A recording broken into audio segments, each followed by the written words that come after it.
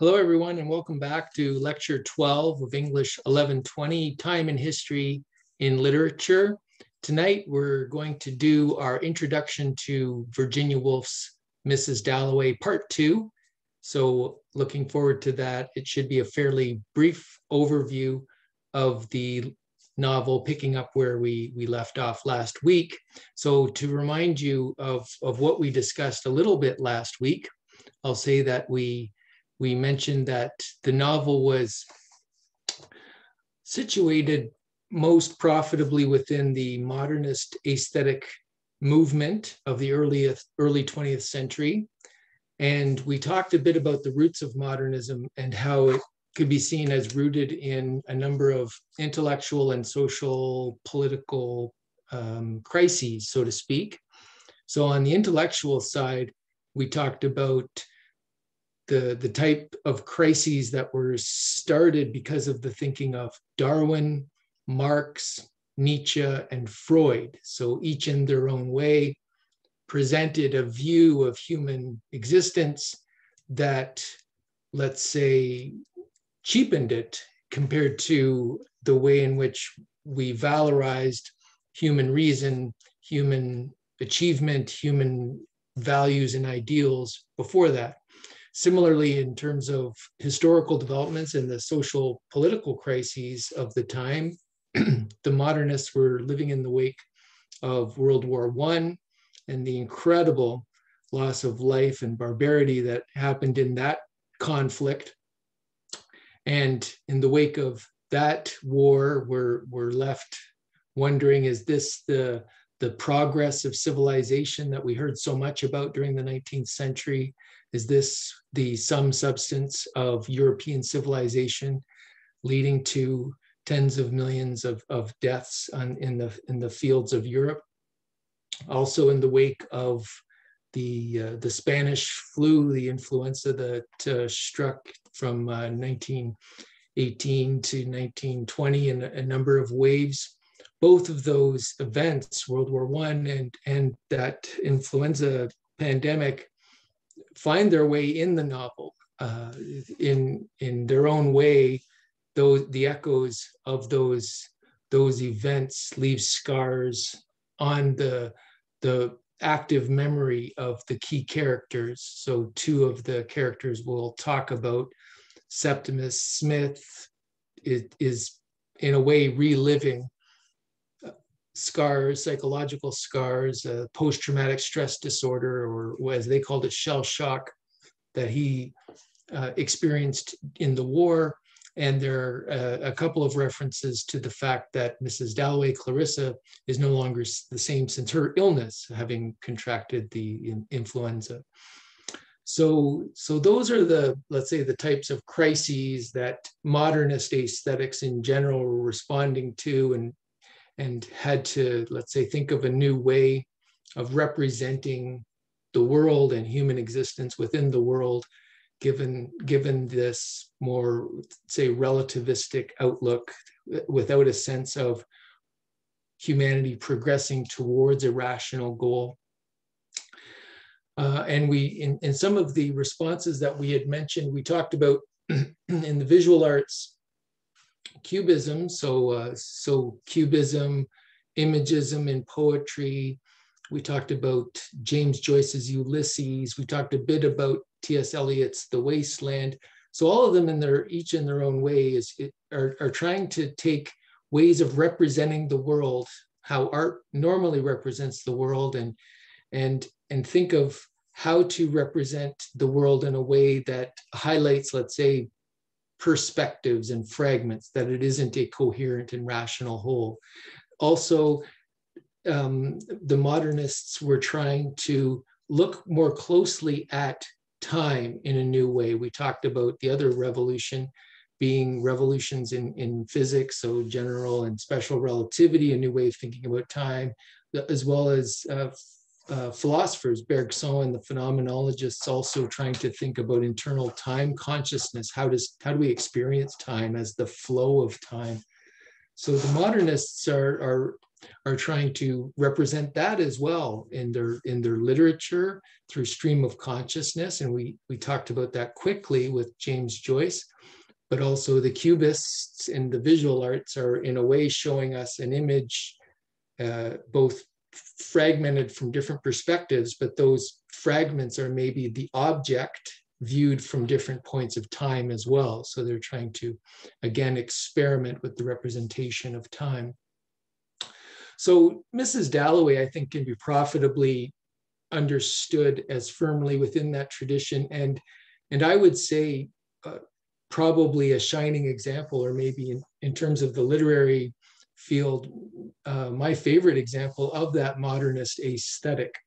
So we talked a bit about narration in Mrs. Dalloway and how Virginia Woolf is trying to undertake her own experiments with narration in order to represent, well, the fragmented nature of existence, but also whether or not, and we'll talk more about this tonight, there are deep connections underneath what seem to be fragmented human existence and the existence of the world, and also how the narration is changing the representation of time. And we'll definitely come back to that again tonight.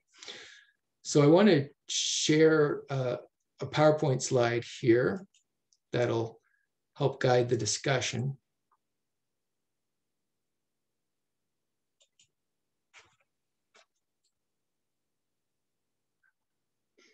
So here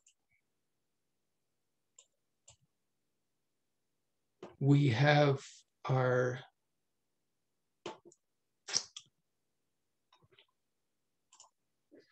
here we are.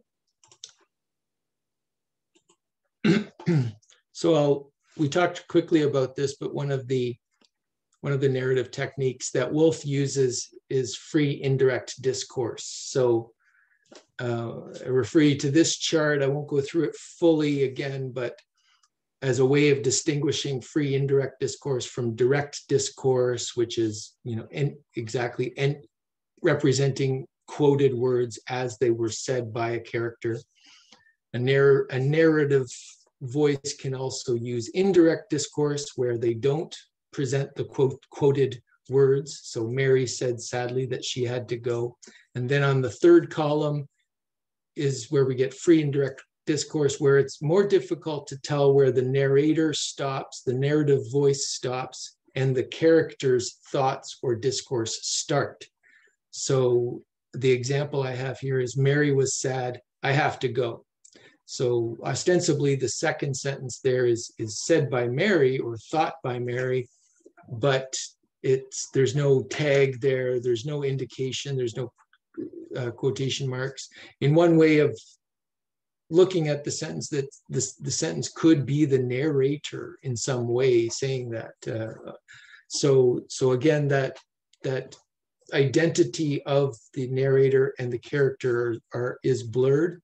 We looked at the first couple paragraphs of the novel, and in pages 3 and 4 last week, and underscored how the narration goes from looking through Clarissa Dalloway's perspective and then moves seamlessly to that of another character. So again, underscoring this notion of what I'll call deep connections among things, among perspectives, among people, and also connections among time, so moments in time. So we're experiencing a moment in 1923.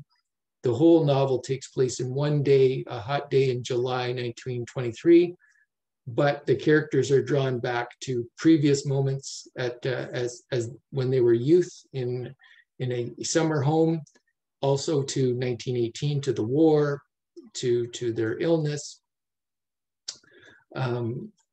So those types of temporal connections are also at play. I want to remind everyone, we saw this at a previous lecture, this diagram, but this representation of the amount of story time that is represented in the average page, 250 words or so, of narrative discourse, so the actual pages of a novel. So the study done by Ted Underwood, and a leading digital humanist, so someone who is taking a very progressive approach to the study of literary texts through taking their digitized form and performing different digitally enabled analyses, but other quantitative analyses in general. So this one, you don't need to be digitally aided in order to undertake this analysis. Him and his team took a number of novels, sampled several parts of the novel for a page of narrative discourse, estimated about how much time of story was taking place in that page. So if they read the page, and in terms of the story, the first one, Robinson Crusoe, so maybe it was Robinson Crusoe describing what he did at the beginning of the week, and by the time they got to the end of the page, Robinson Crusoe was describing what he had done at the end of the week, you know. So a lot of the middle part of that novel is his journal. So it's kind of a first-person narration there.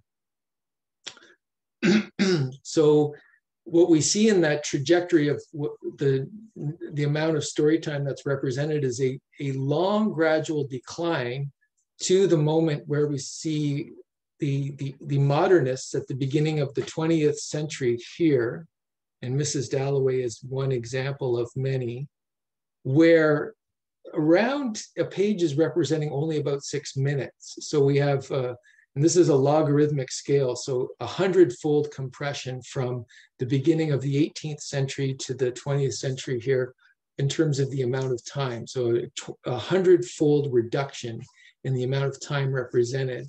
So what's happening is gradually, well, not gradually, but very rapidly over that time, but steadily, the narration is focusing more and more on inner thoughts of characters, and let's expanding more and more on associations of those thoughts. Now, it had originally been theorized before this type of study, this type of quantitative study about it, that it was more like dropping off a cliff. People realized that with 20th century novels, especially Ulysses and Proust and Virginia Woolf, because the whole novel was taking place in one day, people realized that something different was happening, and they really focused in on these modernists of the early 20th centuries as really revolutionizing narrative. But really, this study has shown that it has been a gradual and a steady decline in the story time that has been represented. So that's of interest in itself. The other interesting point, as I said here, is think about what that means for the representation of time in this novel. So in this novel, everything that happens is reflecting back to things in the past. It's projecting somewhat to the party that's going to happen at the end of the day, but not too much. There's a little bit of anticipation. The beginning of the novel, Clarissa says, "I'll go buy the flowers herself."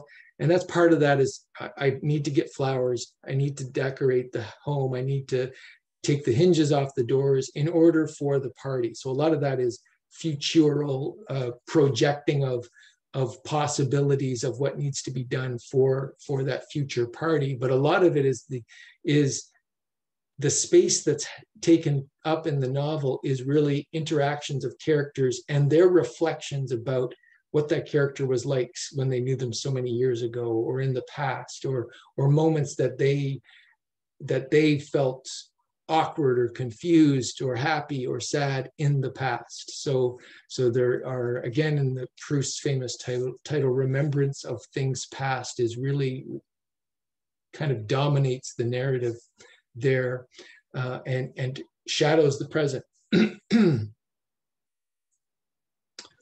So let's talk about this theme, as I mentioned, of deep connections in Mrs. Dalloway. So the novel's narrative describes and tries to represent this flow of time, as I've mentioned, and the entire narrative, as I said, takes place in one day. So as a result, there's this presence of the past that I've described. There's the social and psychological impact of World War I, and the summer in Burton. That's the summer there at the summer home there in the 1890s. That was intensely felt by Clarissa and Peter. He had proposed marriage. She had refused. There is some contemplation of the future, as I said, in relation to death is where the future comes most, let's say, poignantly, especially at the end, especially with reflection on Septimus's death. The other way that time, let's say, really towers to literally in the novel is through the presence of Big Ben and this kind of objective time that rings literally throughout the novel when the bells go off on every hour throughout the novel. So I think some people would say that this, in a way, represents kind of the oppressions of societal norms, that this is a kind of an oppressive state or societal norm of timekeeping that's resonating throughout the novel. So I think there's some of that. I think more pertinently, I would say it's this interplay of what we'll see is objective time and phenomenological time. So phenomenology, remember, just the experience. What does it feel like? So there's objective time, the time of Big Ben. It's objectively 1 o'clock, and that's an object that's out there. It's a definite point of time that we can measure and we can come to agreement upon. But then there's the experience of what that time means as it flows and as we experience what it means, so to speak, to reach 1 o'clock as part of going about one's day while getting this, while being on a bus, while going towards home in order to prepare for the party. So the objective time resonates throughout. So the chime of Big Ben is described as resonating in these rings that go throughout the city, and it impacts a character in different ways depending on how they're experiencing and dealing with the world. And that becomes that interaction of the objective and the phenomenological.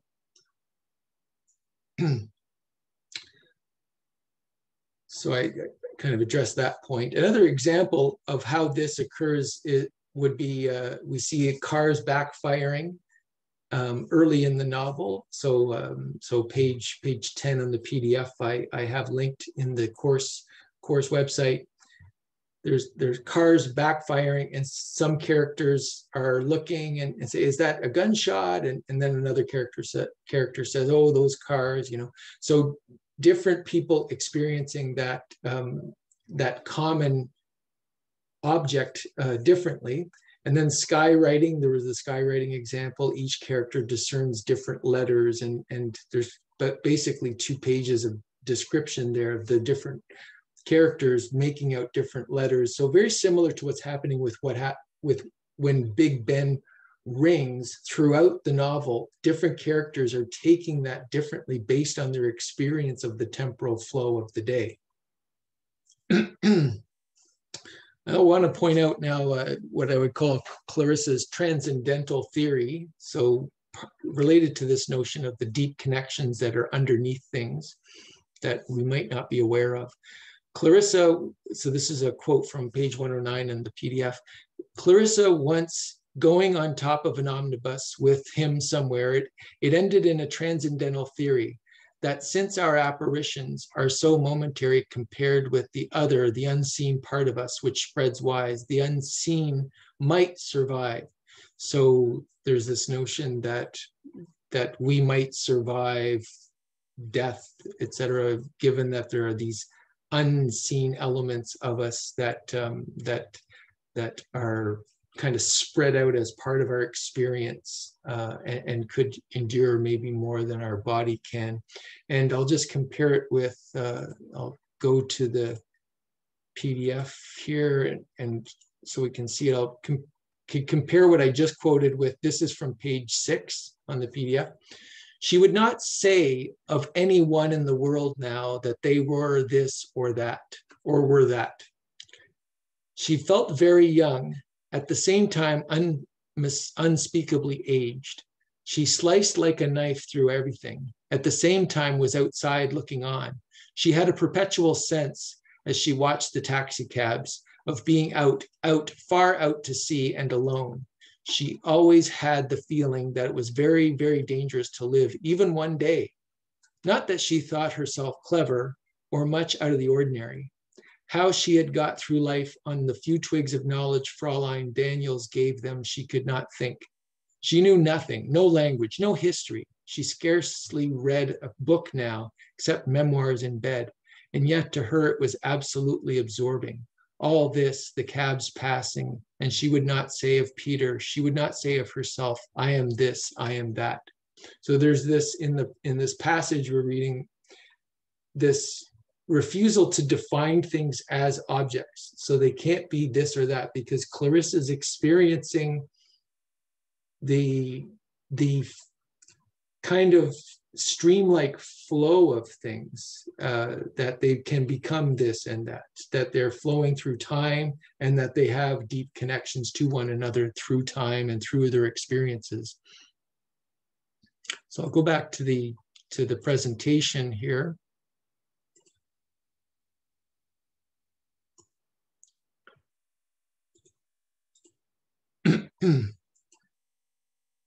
So I'll just going back to Septimus's, this character. So he's a war hero. He had won crosses, it says, and he entered the war at the beginning and survived miraculously in the end. He suffers from shell shock, as I mentioned, and he's treated by these unsympathetic doctors, Holmes and Bradshaw, and he's paralyzed by the sounds from the cityscape. So the cars backfiring, I mentioned that event early on in the novel, and he reflects on his lost friend from the war, Evans, and experiences that he's still having conversations with Evans. And he talks early on of killing himself, eventually does do so. And we have indication that Woolf intended Septimus to be Clarissa's double. So in a way, he is, they never encounter one another. They don't know one another, but in a way, his death touches Clarissa at the end. Someone at the party mentions it, and she has at first a shallow and a somewhat deeper reflection on it later. And they both have these scarring events that I talked about that bring them to the past. And in a way, they're two sides of the same coin, So Septimus is obviously defined by the medical establishment as insane, as scarred by this, as living these virtual moments in the past that are not real. Whereas Clarissa is sane, a respectable member of upper class society. So that line is somewhat arbitrarily drawn in the novel. Or we see that society can draw that line arbitrarily. Septimus oscillates between these visions of despair, and I've cited some pages you can look to there. We won't go to him, where he sees the concealed truth of the great authors of the tradition, that they hated humanity. It's another way that they're doubles, Septimus and Clarissa. Clarissa has an affinity for and is drawn by books as she walks down the street that are in the shop windows of Shakespeare, and there's references to Shakespeare plays by her in her thoughts. So too Septimus. I say here antinatalism. So antinatalism is this belief that existence is so bad, existence is so horrible that it's unethical to have children. So you should not have children. So anti-birth, it's anti-giving, birthing new offspring. So there's this thought in Septimus that we shouldn't be bringing new life into this world with its non-ending meaninglessness. Then it oscillates between that and visions of affirmation that we see in the pages I've mentioned, and he shares this kind of vision of the deep connections that are underneath things. And you could compare this to the kind of transcendental theory that I talked about with Clarissa. So the Shakespeare references, just I want to underscore those. They are significant in the novel. We won't go through them thoroughly, and I won't expect you to have read the Shakespeare plays, but just I think it again points to the deep connections in that there is within the language and within the tradition, just by referring to these, something that Woolf is tapping into. And Woolf, like Clarissa and like Septimus, is able to say, okay, well, it looks like we're all alienated in this city life as we go through a day, and we see people that don't know us, but underneath we are sharing these experiences, and underneath we are sharing a temporal continuity with the past, and part of that shared past are scarring events like the war, and part of that shared past is great books of the tradition that still shape the tradition, such as Shakespeare. And so those are referred to, and one that comes up a few times is a quote from Cymbeline, where this line, "Fear no more the heat of the sun," is from Cymbeline, Act 4, Scene 2. The play itself is kind of an extended drama of mistaken identity, of not knowing the other. And this line comes up as these characters think that the main character, Imogen, disguised as Fidele, they think she's dead, and they sing this song over her presumed corpse, "Fear no more the heat of the sun." You don't have to worry about the sun anymore, the heat of the sun, because you've passed on to somewhere likely better. So this play, we have a resolution through a certain kind of deus ex machina, which is, a god from the machine. And so gods literally intervene at the end to save the day. And this is a device from ancient Greek tragedy, but that is obviously not available to the modern novelist. So there's no deus ex machina to save Septimus or Clarissa in her morbid thinking. The other references to Shakespeare, Othello, a play of jealousy, of not knowing the mind of the other. Again, the fragmentation on one level of not knowing the other.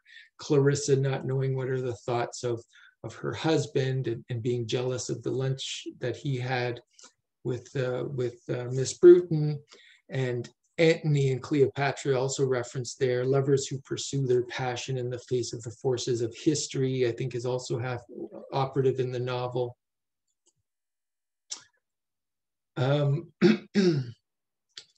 So early on, and she sees no reason to fear death, as she in a way lives on in interactions with others. And I'll just refer you to page 7 in the PDF there.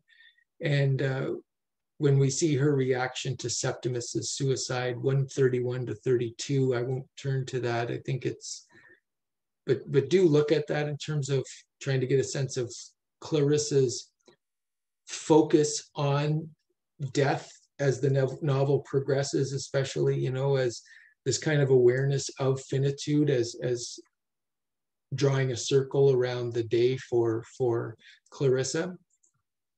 And with that, we'll end our discussion of Mrs. Dalloway by Virginia Woolf. As I said, one of my favorite, probably my favorite 20th century novel, written by an incredible author. So I recommend highly that if you haven't had a chance to read it, as well as any of her other novels, which are also great. Now we're going to have one lecture I'm going to record, and I will post one final lecture that discusses very quickly the final exam. You can also, of course, email me if you have questions about the final exam, but I will go through the final exam and the expectations. So please do look at that lecture before you email me. Thank you very much, everyone.